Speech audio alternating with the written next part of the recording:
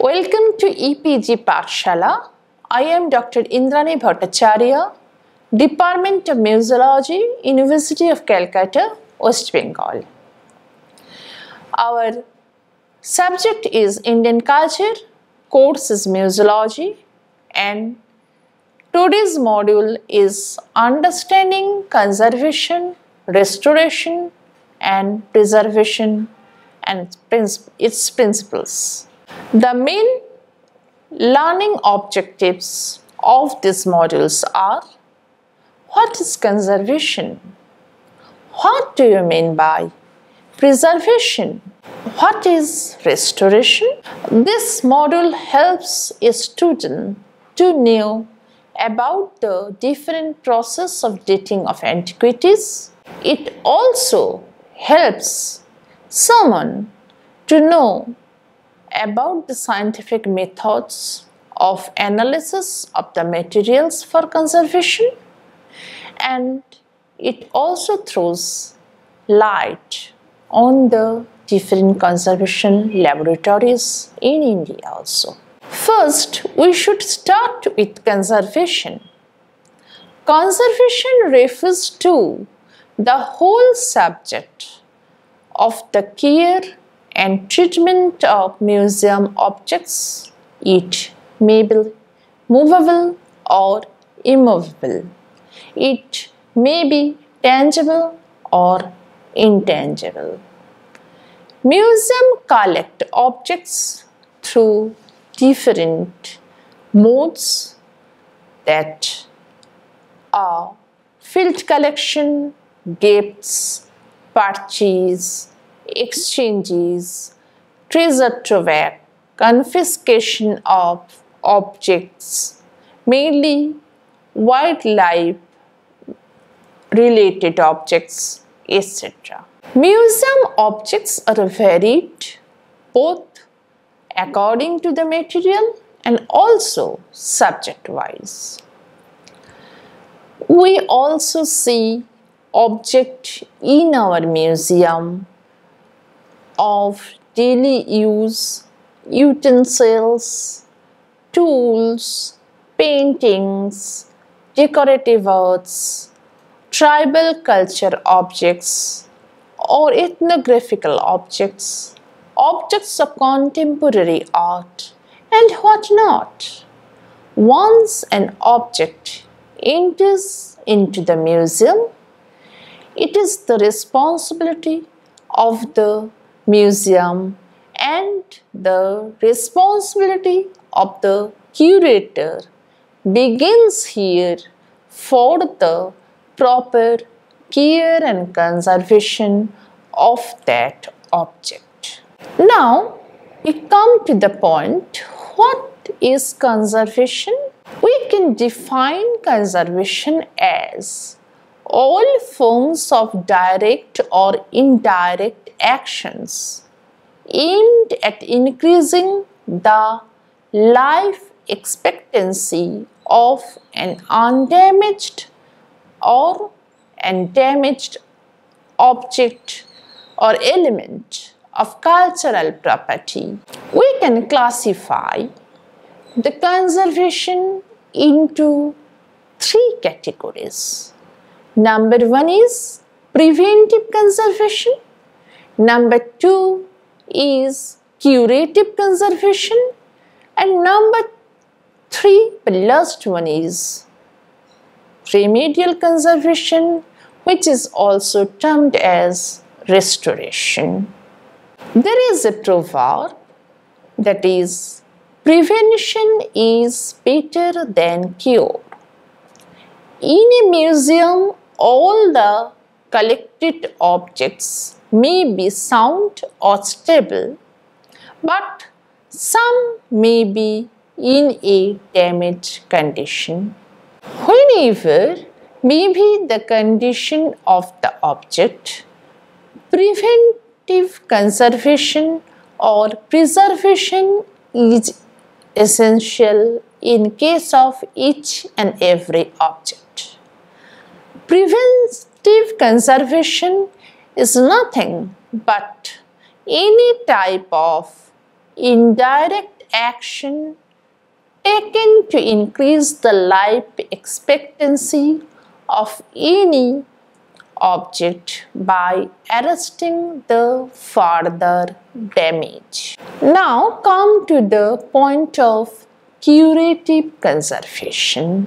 In a museum or gallery, some objects are in a bad state of preservation and therefore they are in need of curative conservation. Curative conservation includes all forms of direct action taken to increase the life expectancy of an object. All the chemical conservation work, electrochemical conservation work, electrolytic conservation work comes under this category. Restoration means any action taken in order to return back the object so far possible to its original physical and aesthetic state. Before starting conservation work, we should study collective approach for total safety of an object. The closer study of collection for proper care and preservation of object in a museum is needed every day. It is a misnomer to believe that objects get preserved automatically by their entry itself into a collection. Conservation of collection in a museum is a collective responsibility and everybody in a museum are involved in the care and conservation of an object. Care and protection is not only the job of the laboratory but everyone from top to the bottom of a museum are involved in it. Through such a collaborative approach, any type of deterioration, physical, chemical or biological, could be avoided. Ignorant human hands and human behavior sometimes cause serious damage to our cultural property, but by taking some fundamental precautions, collections could be protected from mechanical deterioration or serious type of damage. Collective approach also includes acquisition of only the original objects in a particular museum collection. The faking and the forgery of object during collection should be avoided, which is discussed clearly in the next modules. Registration method should be standardized so that the conservation work could be easier, accurate and scientific.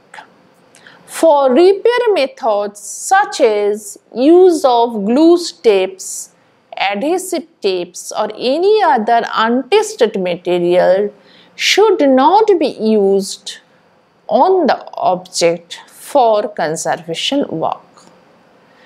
Monitoring of various parameters of environment has to be done regularly, and for the study of round-the-clock measurement of the various factors so that preventive measures could be adopted accordingly. Proper materials should be used for making display cases and proper packing and transport facilities should be adopted in a museum. proper management of the movement of the artifact within the museum and outside the museum is also important factor. At the time of the entry of the object, the proper condition of the object should be checked. It should be documented, and at regular intervals, the condition of the object should be monitored so as to study the decaying process to understand the mechanism of decay. In some cases, this regular checking also helps us to stop any type of damage of the object. Delicate artifacts should not be on display for longer duration. Rotation of such objects in display is advisable. It is basically important for the exposure of textiles or paintings in the minimum for the limited period in the limited amount of light. It should save them from decay, and continuous exposure to strong and harmful lighting should be avoided. Clean, dust-free environment and proper housekeeping in each and every case is necessary.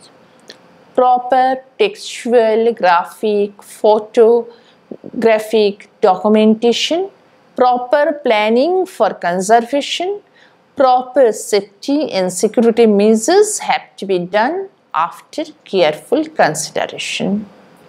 The damaged object should be removed from the vast collection, and mainly the objects which are in good condition should be on display.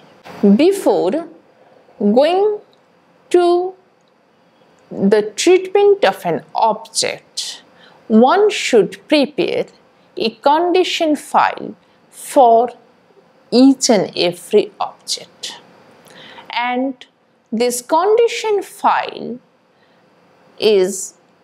involves and recorded the main detailing of an object, like material composition of the object, that is, it is organic or inorganic or composite type of object, it is made of iron or copper or stone, etc. The proper location and the climatic condition of the object should be recorded.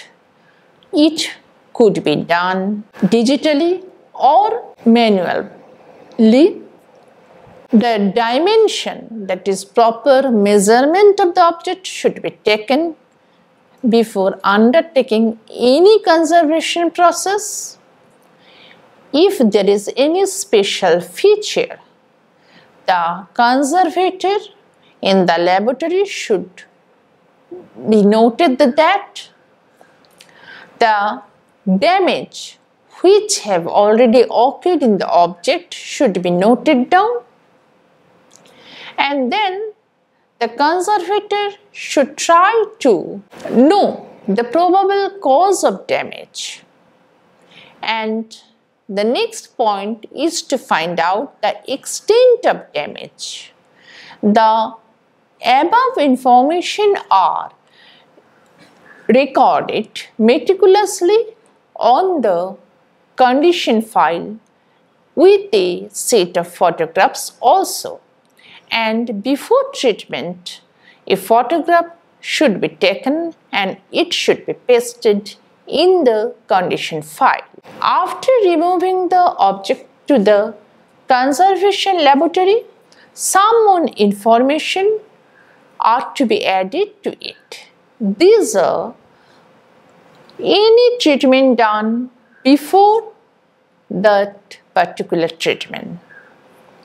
The suggested treatment which has to be done in the next phase. The actual treatment procedure chemical which is used during the conservation process, and if any conservator prepare any type of solution or something, he should note down the procedure of that preparation in exact manner. The instrument, tools or equipment which are used in the conservation procedure should be noted down. The time taken for treatment is also necessary, and at last the condition after the treatment of the object should be noted down with the photograph of the object after treatment. At last, the conservator should note down if there is some remarks or some crucial points for the future reference work. All the information are recorded meticulously with a set of photographs in each and every step, and detailed documentation in a conservation laboratory is a vital part during any type of conservation or preservation or restoration work, because it will help the other professional to work on this object in future. When we discuss about the conservation of materials in a museum or the conservation of structural monuments, archaeological structures, etc., we should know in brief the composition of the object. A museum may possess different type of objects that may be organic, inorganic, or may be composite, such as metal, stone, clay object, paper manuscript, palm leaf manuscript, textiles.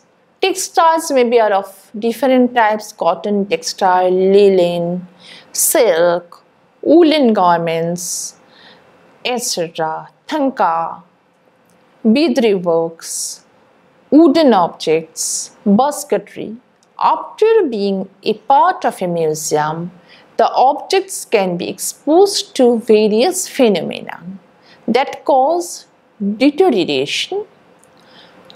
These phenomena are climate, lighting, humidity, insect, fungus, mildewing, negligence, mishandling, ignorance, etc., which will be discussed in an analytical way in the next modules. Now, before starting any conservation work, we have to study the scientific analysis of the materials. Nowadays, there are several methods which are used for the scientific analysis of museum materials. In the laboratory, one can detect the material composition of museum objects, the damaging causes, the extent of damage of the object, which will help the conservator in selecting the treatment or to take remedial measures. With the introduction of new technology, chromatography, spectrometry, X-ray analysis, and some other macro and micro clinical apparatus have made the job much easier, accurate, and scientific. In laboratories in India, nowadays we have seen atomic absorption spectrometry, X-ray fluorescence. Atomic absorptions spectrometry requires only a small sample removed from the object for the examination. This sample must be very small, typically about 1/100 of a gram, collected from an inconspicuous area of the object. The X-ray fluorescence or XRF helps non-metals such as ceramics or glass for analysis. The non-destructive method of analysis of the material is preferred in conservation work. Emission spectrometry. In this type of spectrometry, the spectrum emitted by the elements in the visual or ultraviolet wavelength and either be recorded on a photographic plate or electronically. The method is extremely sensitive for most elements and can give simultaneous analysis for up to 40 elements. However, due to inherent instability in this type of method, sufficient precision for quantitative measurement for major elements are also necessary. The problems of emission spectrometry have now been resolved by inductively coupled plasma spectrometry or ICPS. However, emission spectrometry is still useful for the detection and qualification of trace element, and as such was once the method employed for many of the three major analytical studies on antiquities. Inductively coupled plasma spectrometry is also a recently used analytical technique in conservation. Here, a solution must be prepared as samples taken from object, typically 50 gram. Only 50 gram of the sample is needed. Spectrometers are very expensive, and in all cases it is not possible to use spectrometry for the analysis of material of an object. Here are some photographs. Some pointed out the original damage of a textile object which requires some conservation. The other pointed out and helps in the development of the photographs taken before and after the treatment, conservative treatment, and in the last one, in the bottom one, we can see the samples which are used for analysis. The next important point when we discuss about conservation is the dating of antiquities. Dating can be done by various ways. The most often we use carbon dating method. It is widely used by archaeologists. Stratigraphy method used from the very earliest time is more or less easy, and it is also now used for dating of the antiquities. The other types of dating of antiquities includes amino acid method, thermoluminescence method, dendrochronology study, archaeomagnetism. Other methods are also available for dating of the antiquities before we going for the conservation and preservation of our cultural property. Before starting any conservation work, we should be very strict about the ethics of conservation. Any object, when comes to a laboratory for conservation work, it should be handled with care.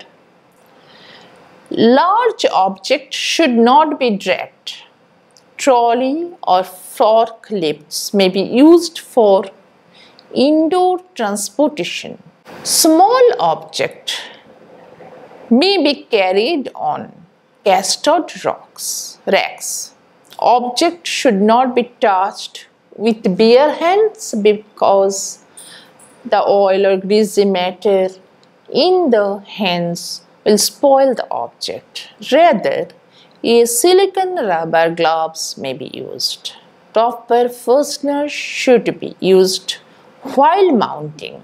Proper and neutral packing material should be used while packaging. Packing is another important area for safety of the object. For analysis, though we have mentioned several methods, but preferably non-destructive method should be followed. If absolutely necessary, samples may be collected as small as possible from an inconspicuous place. Unless warranted, chemicals should not be used. Conservation process must always be reversible because in future any conservator suggests any better method for the conservation of a particular object, he could reverse it. And in that cases, condition file will help him or her in that way. Detailed documentation should be maintained at every step of conservation or preservation of object. At last, we should note down that conservation is a teamwork, cooperation between the conservators, the archaeologist, biologist, artist in an absolute must. Human remains must be respected. Health concern for the staff dealing with conservation is very important because here chemical involvement is more or less necessary. So, health safety is of utmost importance. Toxic and inflammable and corrosive chemical should be handled with proper care. Conservator should be aware of the legal provision regarding the heritage and antiquities. Before doing any restoration work, she should be completely know about the rules and regulation which is prevailed in the national and international level.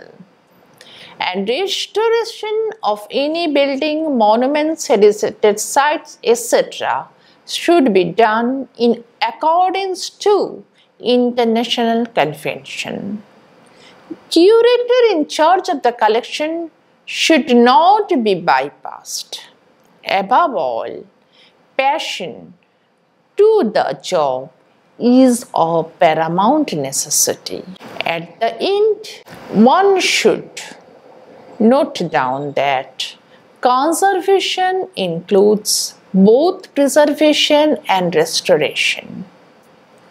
And conservation is not a costly proposition. Conservation does not always need sophisticated equipment. In our India, 10 traditional conservation methods are used, and some of these are also very important and very valuable in the present day also. In this type of conservation, we can also avoid the use of chemicals. Nowadays, the different laboratories in India, like National Research Laboratory for the Conservation of Cultural Property, Lucknow, INTEC, National Museum Conservation Laboratory, etc., and other laboratories in some Indian museum, they also work on and researches on different aspects of the use of traditional conservation method. During conservation work, ethical consideration must be respected.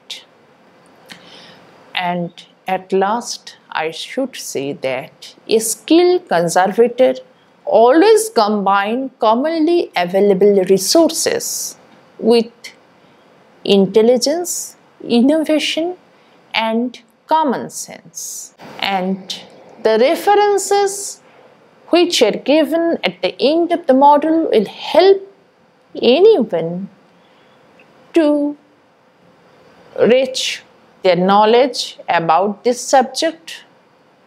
The web links also help the student to enrich their knowledge about the topic, and the MCQ will help them to prepare for their study on this particular topic. Thank you.